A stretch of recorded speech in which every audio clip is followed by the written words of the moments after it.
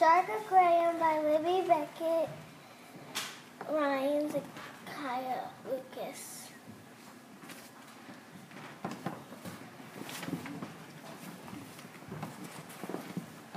Imagine living in the ocean waters. The ocean is a shark's natural habitat. They live with predators in the big ocean. I believe that making this aquarium for the sharks will be a great idea. Our aquarium is the best possible fit for sharks because we have everything they need to survive in the wild. This aquarium is set up with all their needs just like they have in the wild so they can survive.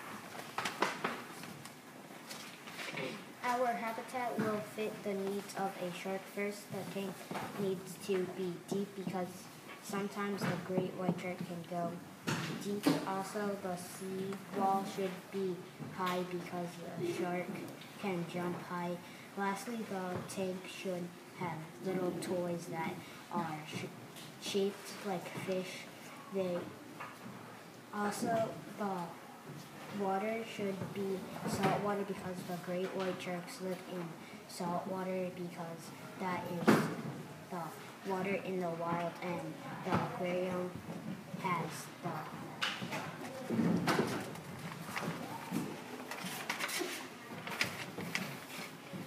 things in the wild, so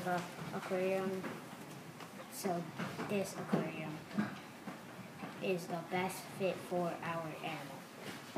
Sure.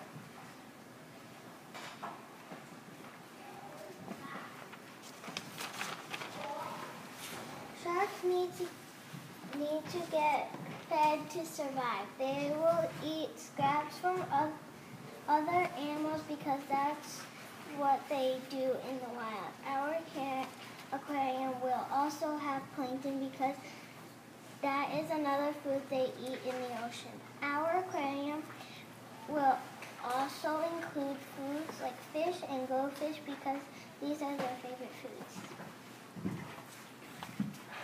We have to be careful to keep some of the things out of our aquarium. We'll make sure there is not a shallow one because that can hang out of the water and die. People should not be allowed to have food in their aquarium because if they throw it in the water will be polluted and the sharks will die.